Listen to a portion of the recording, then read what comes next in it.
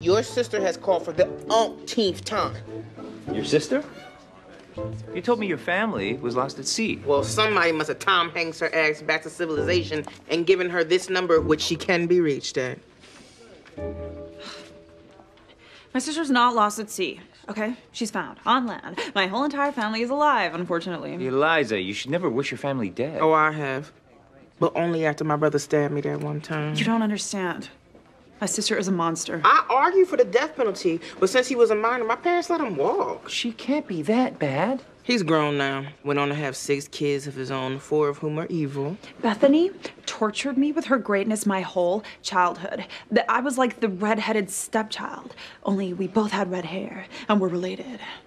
There were never any baby pictures of me around, but stupid Bethany had professional portraits and brag books and bronze booties.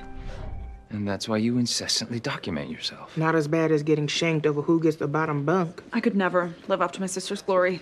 Straight A's, class president, never farts, flawless skin, pretty crier. Eliza, all siblings are competitive. Maybe she's matured. Huh. You certainly have.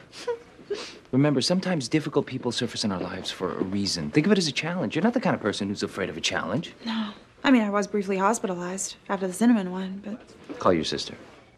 Stay away from me, brother. Call your sister.